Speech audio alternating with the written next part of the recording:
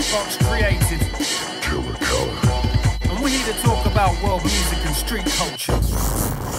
Killa Kela podcast. I think there's a charm about the era of hip hop that you hold dear, and like you say, Pervez, Dolby. We'll go into the other depths. You can check out the podcast of the Dons that have been on. Yeah, man. You know, big up Tough Tim Twist, big shout out to everybody that's been. Yeah, man. It's the honesty that you guys hold. Yeah, and I think it's a generational thing. I honestly think it's refreshing, and it needs to be. I find it incredibly important that voices need to be spoken. Not everybody likes John Lydon, because he's a totally different character to what he was when he was in Sex Pistols. But for his generation, I love that he speaks out. There ain't enough people speaking out about shit. And if something isn't right within a community or a scene, that needs to be brought to attention. Correct? It's few and far between nowadays, outside of your guys' generation, that people actually really are affected enough to actually say something about things like this and other stuff. You know what I mean? It's super important, isn't it? Well, of course it is. I mean, look, Dolby back in the days, Dolby was good. You understand? Man? It doesn't matter who was more well known or more spoken. That is nowadays. That's not about me. You understand what I'm saying? I'm not trying to get. I'm not trying to be famous about. Oh, I've done more than them, and I had more moves than them, or that and this. It's nothing about that. It's good to see Dolby and Pervez, me. And I can't see more other old school cats that's still in the scene. Actually, me and Dolby were elites back in the days. You understand what I'm saying? We was running things. He was doing his own thing. You understand what I'm saying? I was doing my own thing. I had my own crew. He had his own crew. You understand what I'm saying? London All Stars. And, and I built up a crew. You understand what I'm saying? I was brought down Charing Cross. In my last interview in All City Steve's. Big up Steve, yes. All day. Flipski, Danny Francis's brother, DC Rock. Yeah, come on. His Big up brother, Danny Francis as well. Man, Danny Francis, love you, man. Bad boy, Popeye. Legend. You know it like a poet, baby doll. So, his brother Flipski, right, me and him was hanging around, right, because they were in Zulu Rockers, and Zulu Rockers slowly was breaking up and all that.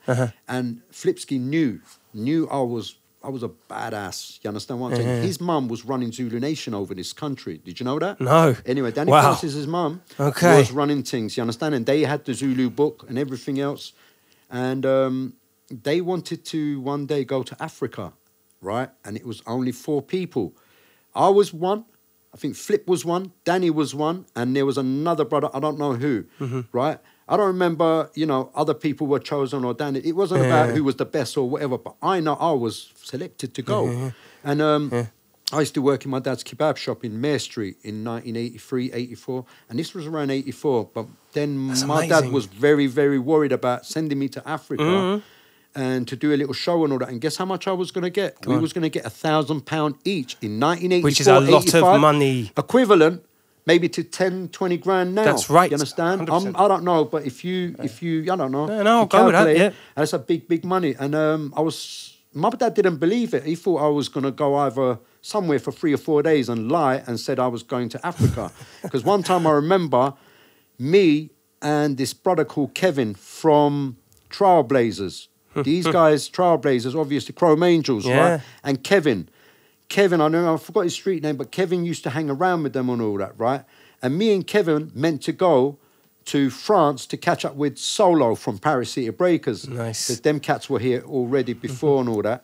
And I didn't know that I needed visa on my Turkish passport. I didn't have a British passport. So we all got ready and all that. We went to either Victoria or Paddington to take the train and all that. And the guy looks at my passport, he goes, you ain't got no visa. I goes, what? What's a visa? And I was a youth, right? I go, what's a visa? He goes, you need a little stamp, right, to go to France and all. I goes, oh, fuck it, man, I can't go now. So I said, Kevin, don't worry, man, you need some more money. I gave him all my money for him to be safe down there, right? And I couldn't go. So he took the train. I said, say hello to Solo and Nicholas and all that, and Paris City Breakers. I couldn't go. I was so gutted. Of course you but are. Anyway, I stayed at his yard and all that. So this was the second day and all that. My mum, dad's worried and all shit like that. So I had to go back to the Bureau de Exchange, right, to change some sterling into French money to go back home and say, if my mum asked me where you was last night, I was going to say I was in France and I just got back. Look, French money. You, look, believe me. Man, I was out there, man, 2-3 days and all that. It was stupid of me not getting in touch with mum and dad and all, let them know what I'm doing. But hey, that was a youth then, you know. Yeah, man. Easy days.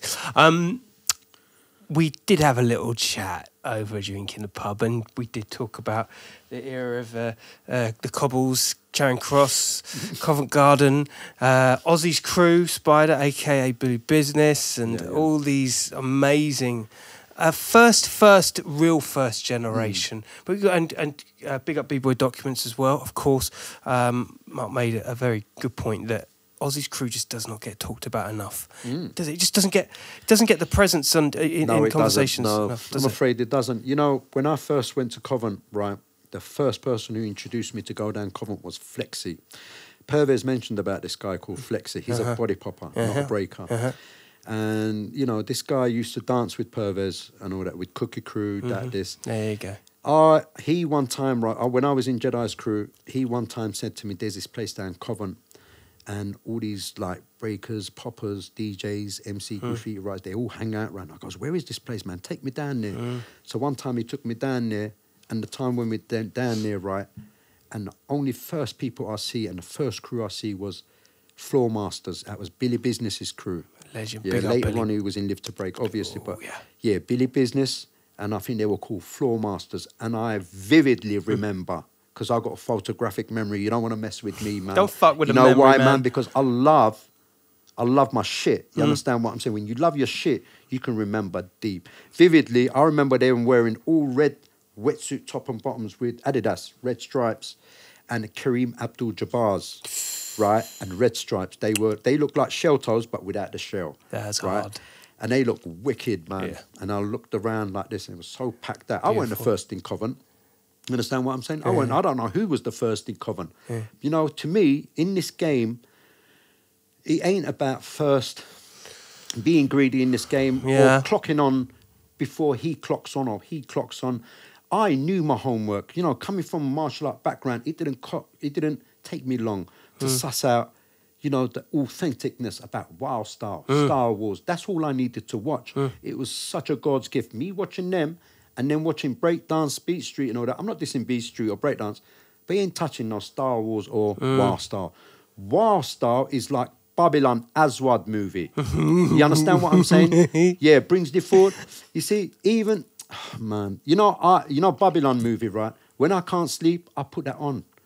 That's the only shit that I can sleep on. You understand? It. I can watch that movie from beginning to end all day long. You understand what I'm saying? Without too much thinking, because you know man, it. I love it, man. Every time I watch it, I look at the curves. I study the curves, the shop fronts, the cars and all that. Beautiful. That's what my background is, man. I love it.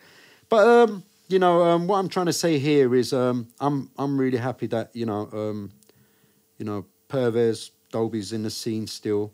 It doesn't matter even if we have ups and downs. Sometimes you need this little spice in the game. Because you and Dolby battled. You and Dolby battled. Well, you know that's well documented. Well, let me tell you something. Since you mentioned that, all right. Since you mentioned that battle, actually, you know, he probably think he won, right? Actually, it wasn't actually. I'll tell you how it went, right?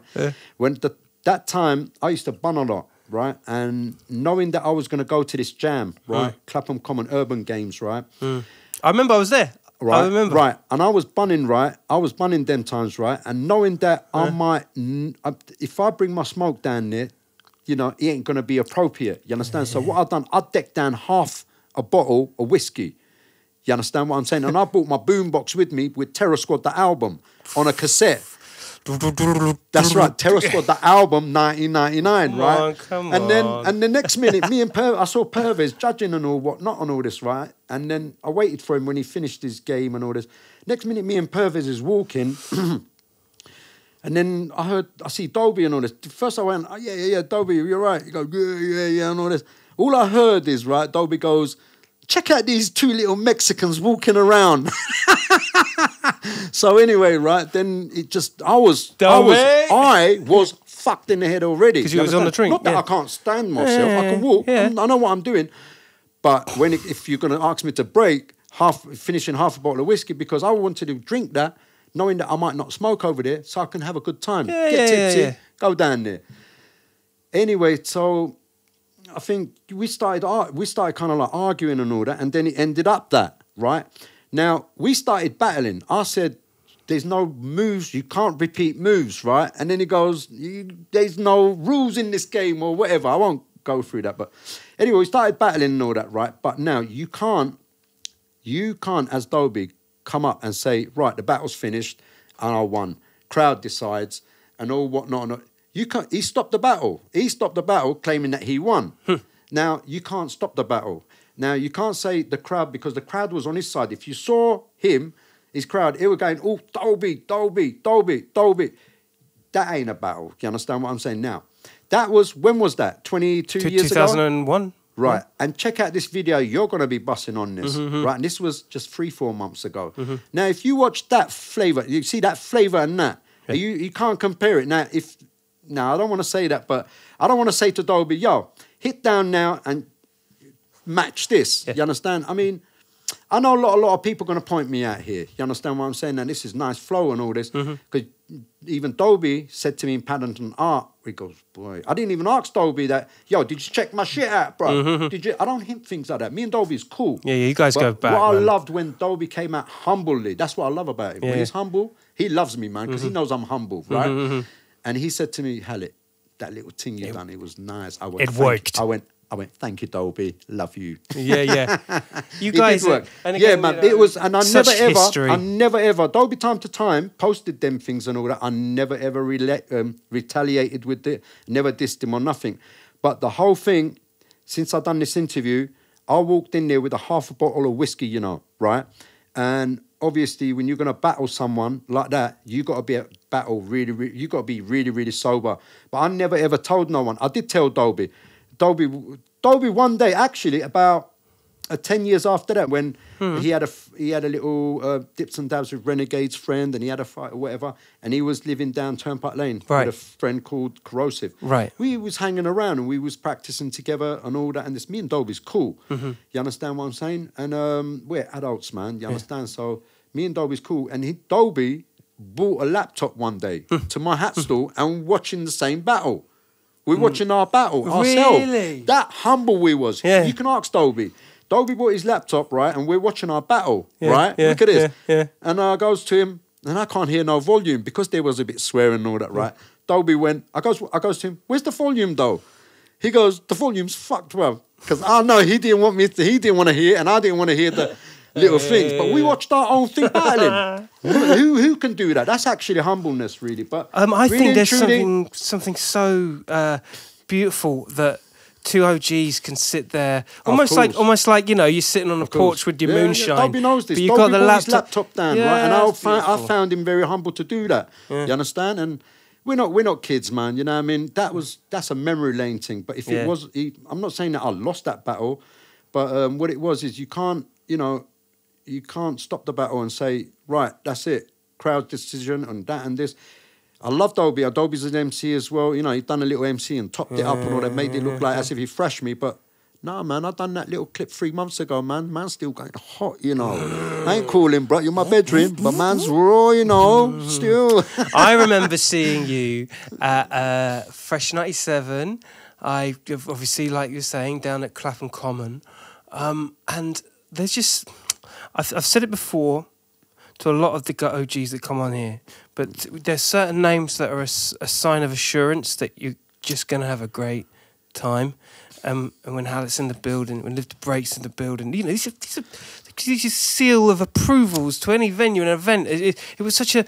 and I remember Fresh 97 being so significant because... do you remember that it was like a massive all-star... Danny Price was... I mean, I've got the video somewhere as well, to be fair. Yeah, man. Just a golden It's on YouTube, moment. actually. It was very nice laid out. Blue Eyes laid that out nice. Yeah. I mean, Big up Blue Eyes, yes. When Dobie was around Turnpike Lane, you know, Dobie and me, we're cool. We might sound and look like rivals and all that, but, you know, it was like that probably back in the days and all that. But now we're big men, you know what I mean? I mean, I wouldn't talk behind Dobie's back or whatever and all this, but... you know, I'm still rocking. You understand what I'm saying? And like I said, I'm 54, and I can push this shit on till 60, 62. The fact that I can is because, you see, passion and love, when you love this and treat this like a choreography, because power moves, you can't put it in a choreography style. You understand? It's you know, our shit is style. We bowing, dips and dabs like that, even like Pervez. Pervez, you know, Pervez is good, you know. Pervez really, really good. He's really underrated. Yeah. He's underrated. Yeah, he's big up Pervez, right? He's gone more hungrier like second time round, you understand? Because he used to do hip hop dancing too. So, you know, him top rocking, he can versatile it. Yeah. And you wouldn't even know he'd done hip hop dancing. See, he's got that advantage, you understand what I'm saying? I can mimic all that. You understand what I'm saying? But you got to do it in a B-boy manner. You understand what I'm saying? You don't make it look like you're in Kid and Play. You understand what I'm saying? I'm not trying to put you down, my brother. I love you to bits, you know. You know you're the top notch right now. And you did actually carry the Live to Break flag. You understand what I'm saying? Only the fact that I told you back in the days when you second time round, me and you started, I said, you're going to know everything one day, bro, and you're going to take over. And what happened? You took over. You understand what I'm saying? Cypher King. It's true. Of course he's a Cypher King. I remember that very well. Yeah. He's got ultimate energy. You know what it is? He's got so much energy. And plus, when you know how to manipulate with this game, right? When you know how to manipulate this game, you know, you just go on. It's like playing a guitar, a track that makes sense. You understand? That's how real raw b-boying is. I mean, in this video that I do, I love you said that. Yeah, man, so it's sick. very, very important. It's very important. That's how it is, man. I mean, you know. Talk to me. Sorry, cut short. I'm very intrigued because again, you've got the original recipe. You've got the DNA, the first generation DNA of breakdancing in London and UK. What was it like? Explain that feeling. Explain the conditions. Explain that environment at Covent Garden when you got on those cobbles, when you got on the floor in Covent. And what were you up against? What were the things that you were up against? Because it was a very different time. And you guys were learning as you go, but you knew the recipe. You knew what was expected. You knew what it was, but you were working within those conditions. Explain to me those conditions and environments. Those conditions and environments was, you know, as crews back in the days, right, 83, 84, around 85, you see, people in this country, right, the breakers in this country, we never had hate towards each other back in the days. No one did. It was more of who was better, who can pull out that move that I can do better than you. You understand what I'm saying? There was, you know, two cats can do the same moves. Like, say, example, windmills and then driller backspin. Now, obviously, even a guy who don't know nothing about breaking would point out one of them is doing it proper than the other. It was that kind of competition. It wasn't about going around slagging people, you know that. I don't remember no crew went around slagging people, or no guy would go around slagging. We knew each other because the whole thing was so new, right? It was this, you know, we had this humbleness, we had this respect. You know, from Covent Garden, we was hanging around Covent Garden, and there was Charing Cross that people used to travel through. And when we used to go Charing Cross, and people from Charing Cross, breakers, used to come doing their thing from there and would pass by each other and say, yo, have you seen that? What are they up to? Who's there? And they would say to me, who's there? You know, so we don't miss out nothing. You understand what I'm saying? And as a dancer back in the days, I mean, you know what? We would look around. We would look around. Who's doing what? You know, who was down? Which crews? What area? And you know, and the centre that we found, the little practice ground as well around Charing Cross. Yeah, that's obviously Pervez, Dolby, you know, Dolby and them lot said it as well. We actually, as Live to Break, found that place. It was a hostel and all that, and there was two actually floors. The middle floor was like middle floor was something like a Parker floor, and upstairs was like carpet and all that. Wow. But it wasn't, you know, breaking. It was like you know, we was actually doing more kind of, not today's moves, like we was doing windmills and all that, but, you know, but it had flavour to it. You understand what I'm saying? It had really good flavour to it. Are you troubled by the style aspect of breaking now? Or do you think it's diluted, or do you think No. It's actually you know what it is it's not funky. It's not funky. I mean, if you check out the tracks that they play in Red Bull, you know, and big institutions like that and big competitions like that, they don't play no funky tracks and all that. Funky tracks, them cats can't dance to it. Reason why is because they're on a momentum tip and a balance tip moves, you know, continuous tips. I like what I see. You understand what I'm saying? It's really, really good. Like air flares, this and all that. You know what I mean? But there's a funk part to this world, man. You understand what I'm saying? Or being in like I don't know, the electric ballroom, for instance. Man, you can't be expected to drive your body and do those moves in an environment such as that. Is that what you mean? No, not really. I mean, what you see, those moves weren't about back in the days. Today's moves, what you see like air flares and that and this, never used to happen back in the day. It weren't like that back in the days. You understand what I'm saying? What caused all that to happen is when, like Purvis said, it was like 87, 88, breaking kind of slowly died out. Everyone didn't stop. A few people kind of stopped. I personally slowed down around 87, 88 because you got sciatica, wasn't it? It was, well, actually, no, it wasn't.